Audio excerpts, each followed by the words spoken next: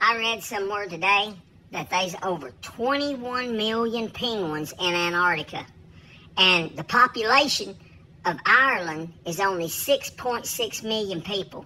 Okay. And that means that if all 21 million of them penguins decided they wanted to take over Ireland and invade it, if you lived there, you would have to fight off over 3 million penguins all by yourself individually.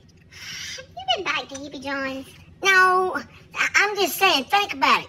You got 3 million penguins coming at you, and them things bound to be mean, or some of them anyway, come at you, them peckers are pecking on you in your face, and you trying to fight them off? I don't think that's what that's called. Well, what is it then?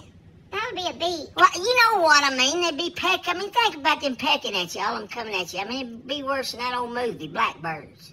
Well, I guess, but where are you getting your information? Off the internet. Oh, of course you are.